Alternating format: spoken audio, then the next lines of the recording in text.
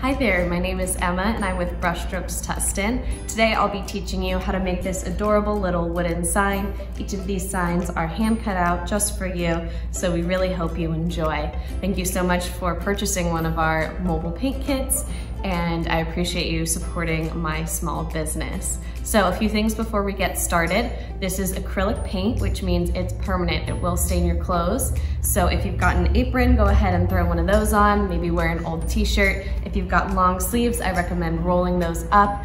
And I want you to prep the surface you're painting on by putting down some newspaper, maybe butcher paper, anything to cover the table that you'll be working on, because we want to make sure your house stays nice and clean. Your paint kit should have come with some paint, brushes, a napkin, a plate to put on paint, and one of these wood circles, and also a ribbon. So with that, I think we can go ahead and get painting. Okay, so I've got all my supplies laid out in front of me. I've got this sample here so you can compare it. I have got my paint. You can use whatever you want to scoop out your paint. I would use maybe a plastic knife or something plastic so you can just wipe it off in between scooping out your paint, but I would go ahead and put that on your plate. I'm using a small plate just for the sake of space in this video, but yours will be a little bit bigger. Try to spread them out so you have room to mix your colors very, very easily. I also have some water over here. You can use a plastic cup, paper cup, mason jar, anything you want just to have water to rinse your brush off in between colors. So with that, we can go ahead and get started. I am going to take my biggest brush, and I want this background to have kind of a barnyard effect where I can see the brown in between the brown and white. So I'm actually going to be taking some white, and then I'm going to dip my brush in the water, and I'm going to take that and use that on my wood. So I'm gonna get water and white, doesn't really matter the order, but you can see I can still see the wood through my brush strokes, and that's kind of the effect that I'm going for. If you want it to be completely solid white, that's totally fine, different effect, completely up to you. But you're just going to, if you want to be able to see it through, you're gonna take little bits of water, ooh, big chunk of paint, little bits of water, and you wanna make sure you're going with the grain. You've got your two holes at the top, right? That's where we're gonna put our loops later on. So those are nice and at the very, very top. And I'm going up and down with that grain, the grain of the wood, which should be going from top to bottom. This is the top, and then the opposite would be the bottom. I'm not worrying about painting the sides of this. I'm gonna have it have an unfinished side, but you can paint the sides if you would like to. So let me go ahead and maybe get a little bit more white and water. I just wanna paint with the grain. So go ahead and paint the whole thing. Do it as white as you want or as see-through as you want. So I'm gonna speed mine up a little bit. Go ahead and do yours.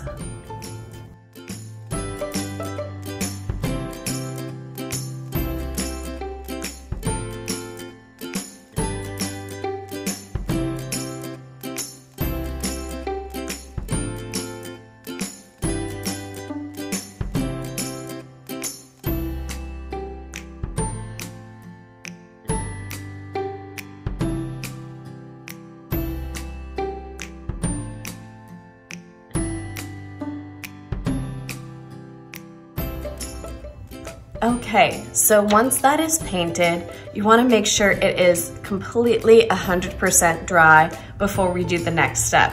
I'm gonna go and blow dry mine off with a blow dryer. I would just take a break, maybe 5 to 10 minutes, and it should dry really, really quickly, but I'm gonna speed my process up a little bit. If you've got a blow dryer, feel free to dry it off, but I will be right back with my nice 100% dry piece of wood. So now that my wood is nice and dry, I can do the next step, which will be transferring my word onto my piece of wood. I want to grab my tracing paper and my word before I do this, and again, super, super important that it's dry.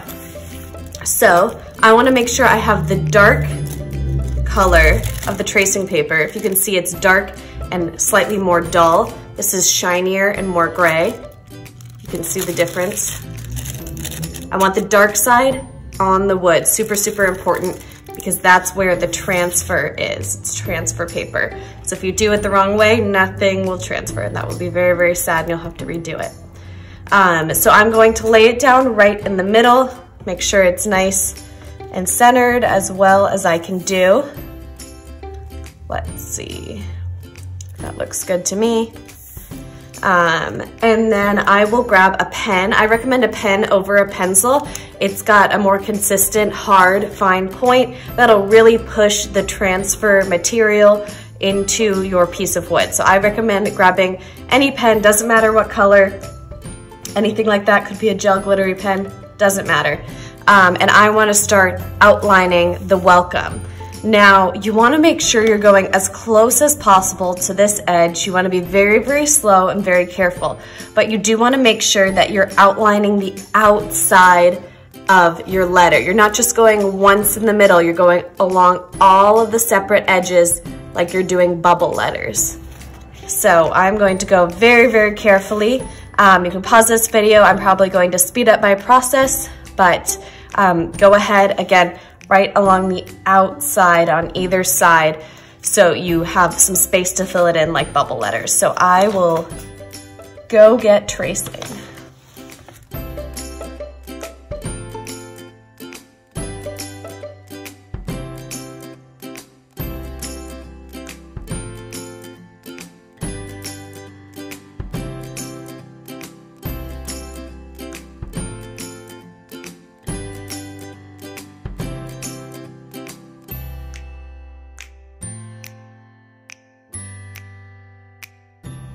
Okay, I'm done tracing, but make sure you get the insides of all of the little letters, these two O's, the L, and the two E's. Super important.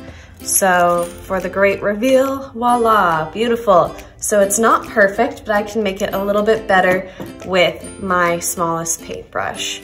So I am going to grab my paint, gonna switch it around to my black, and then I will go ahead and just fill it all in. You wanna be very careful, use small amounts of paint. While I'm not using my big brush, it is in the water.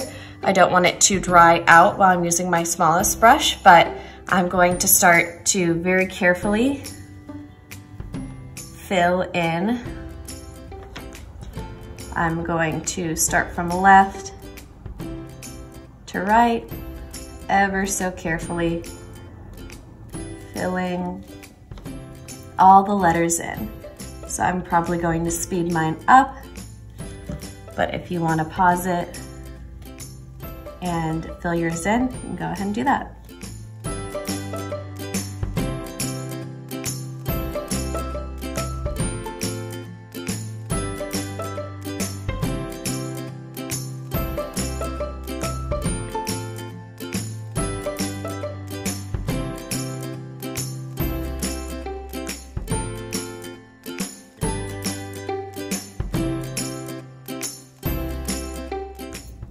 Okay, so I am done tracing. You might have noticed I dipped my brush in water a few times. That's because my paint's been out overnight, so it's kind of gunky and a little bit dried out. So that's why I did that. I don't necessarily recommend it. You can do it maybe once or twice, but it does make your paint a little bit more gray. So you might need to do multiple coats. You can try it if you want to, but go very lightly on the water if that's something you saw me do and wanted to try. So I'm going to throw my brush in the water. I'm not going to use that for a little bit, and I'm gonna start on my flowers. So let me rotate so we have in view the colors I'll be using. I can get my big brush again, make sure it's nice and dried off, and I can start with these flowers down here. Now, these pinks are not just solid pink, they are more peach, so I can grab some red, and I can take some of my yellow and also mix in some white. So it's more of a peach color. So for these, you want to very carefully do little arch half circles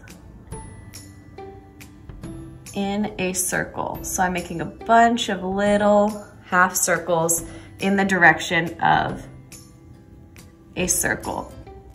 And I was trying to show you the shape, so I left some open spots, but you're just doing these little tiny arch shapes, and maybe I'll show you in here again. It's like a little arch,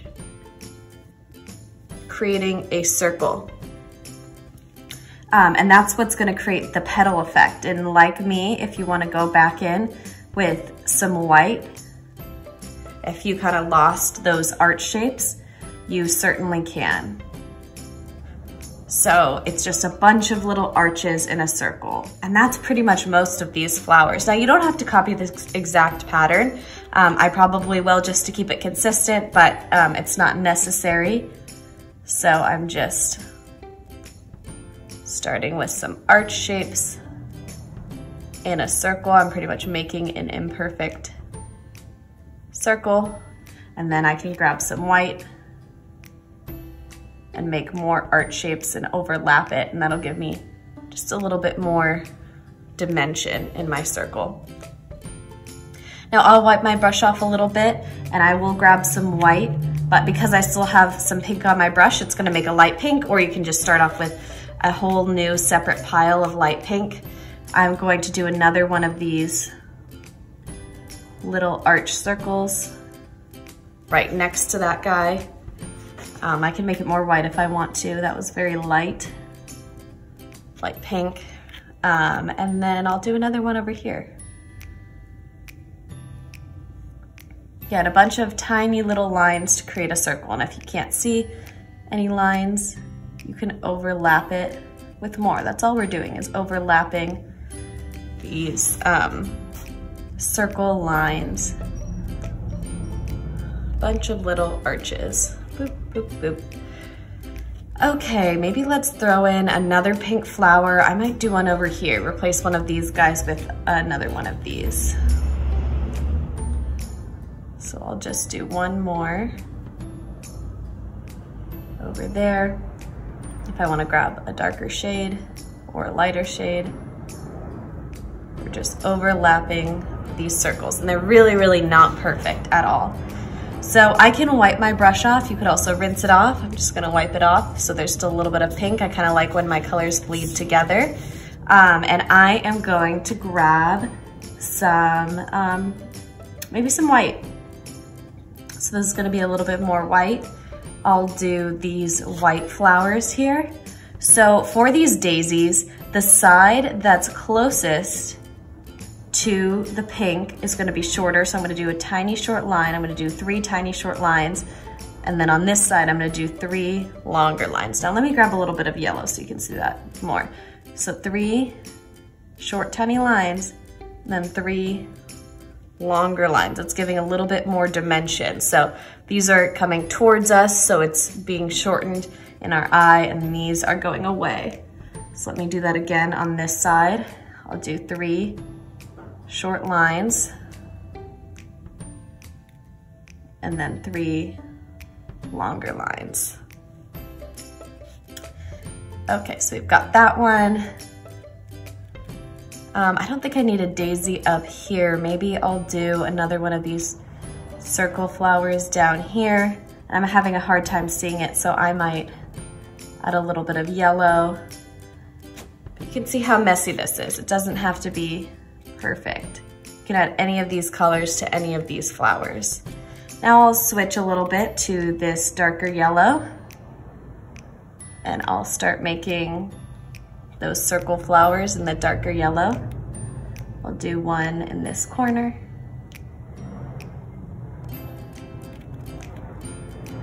Maybe one down here. I'm almost just tapping a little bit of that color on there. Now for these, you can either, for the yellow ones, go lighter and add a little bit more white. Again, just dotted line in a circle, or I can grab a little bit of brown and start to go in with some browns to mix it up a little bit if I wanted to. There, now we've got some brown, makes it slightly different. I'll add some more circles over here. Maybe lighten this one up a little bit so it's yellow. And maybe I'll add a daisy over there, kind of overlapping. So I know it doesn't look like much. It really needs that green, those highlights, and some centers. So let me wipe my brush off and let's make some leaves. So I'm gonna take this green and I really wanna mix in some of this yellow here to dull it down a little bit. It's gonna be a lot of that yellow and some of that green. I probably went too much with the green at first, so it's gonna be a lot of this yellow and some green. I can add some brown if I want even more dull. Maybe even more yellow. Awesome, so I've got a lot more dulled down green because this green has a lot of blue in it. I can add a tiny bit of white if I want to brighten it up a little bit. So what I used to get mine was mostly yellow, a little bit of green, some brown, and a little bit of white. So once I've got that color, I can start making almond shapes with my medium brush. I'm gonna have some that are just one by themselves and some that are in multiples of two. Wherever there's like an awkward space, like maybe there's some space down here, I'll wanna add one. I might leave that for some of these guys. Maybe there's some space down here. So it'll depend on how you shaped your flowers. I just go wherever I think it might be necessary. Like, see how there's a big space up here? That's perfect for a little leaf. And I'm just doing 2 strokes, doing one and another. They're 2 curved lines. They're pointing on either end. Not too crazy.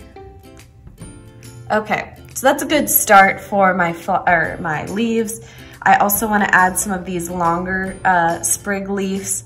So I'm going to go on either end and just do a straight line. I'll just do a tiny one on that end, a bigger one on that end. Again, it just depends on your space. And then I can just add some teeny lines coming out of it, almost like they're leaves. It's got a big chunk over there. So I'm just taking my brush and I'm flicking it away to create kind of a leaf look. Now that I've done that, I'm noticing some more space that I could add leaves to. This is kind of barren over here. And I wanna go and do another level on these. I'm not going to rinse my brush off. I'm just gonna grab some white and a little bit more of that yellow. And I can very carefully go over. And you might wanna actually switch to your smallest brush for this. I'm gonna go ahead and switch to my smallest brush, just so I can have a little bit more control. So I've got my white and yellow, and then I had some green on that brush. So white, yellow, and a little bit of green. And I can just go over each of these to give a little pop of color. Just giving it a little extra dimension. I'm just smushing a little bit of that color on top. I'm just tapping a little bit of it along the leaf on all of my leaves. And you can see I'm not, choosing a specific side, doing anything too crazy, nothing too fancy over here. And you can also do the opposite. Take some darker green and kind of line the outside of these. This is a very bluish green, so you don't want to do too much. But if you want to, you can see the difference between the top and the bottom. It adds a little bit more contrast, but definitely not necessary. Now, I think the last thing we're going to do is the centers of these flowers. There's 2 types of centers you can do. For the daisies, I would just do plain circle centers. just a little circle in brown. So I think I only have 2 or 3 daisies. Just a little circle. There's my last daisy. And then for these other flowers, I'm going to start to tap in a circle right in the middle with my brown and my smallest brush. I'm just tapping right in the middle. Then once I have that, I can do a few taps outside that circle to act like the pollen's kind of spreading. So I'm tapping in a circle, all the pieces are together, and then I can just do a few taps a little bit further out to look like the pollen's kind of spreading around. It's not so even and perfect. So I'm just tapping in a circle with my smallest brush and just solid brown. And then I'm tapping a little bit outside. So anything that doesn't really look like a flower, this is going to make it look a lot more like a flower. So I'll do my top ones, tapping in a circle, and a few taps outside. And then that will be it. Almost done. And then this is the last one. Now, if you've got a Sharpie and you messed up on any of the letters, you can go back and kind of try to fix the edges with a Sharpie. You can also go back and erase once it's completely dry. If you have some of the tracing paper left, any of the tracing left, you can go back and erase it. I'm going to make sure I clean both of these brushes off with warm water and soap. And then the very, very last thing we can do is we can take our ribbon. It's a little tricky to get the ribbon through the holes, but what I like to do is I like to roll the very end of the ribbon up so it gets a little bit thinner. You can see that. I rolled it up. Then you want to go from the back side to the front side. Let's see if I can get this on the first try. Because the holes need to be kind of small so the ribbon doesn't fall through, so it is a little bit tricky. And what I've done before is, if you're having a really hard time and you just can't seem to get it, you can get something small like a paper clip or some sort of pin and stick it through. So I'm gonna do that again on this side. I'm gonna roll it up. Nice and small, just rolling it into itself so I can get almost a point. And then I'm going to try to push it through from the back side to the front side. Oops, it got unrolled. See, it's just a little bit tricky.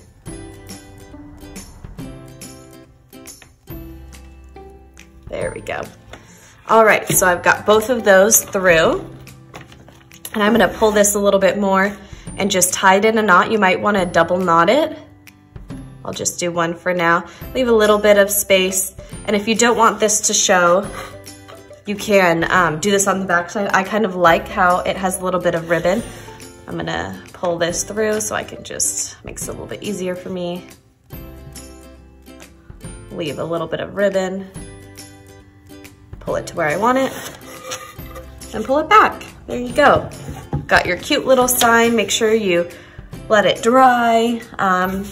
And that's it. Thank you so much for tuning in and supporting my small business. We hope to see you soon. Thank you.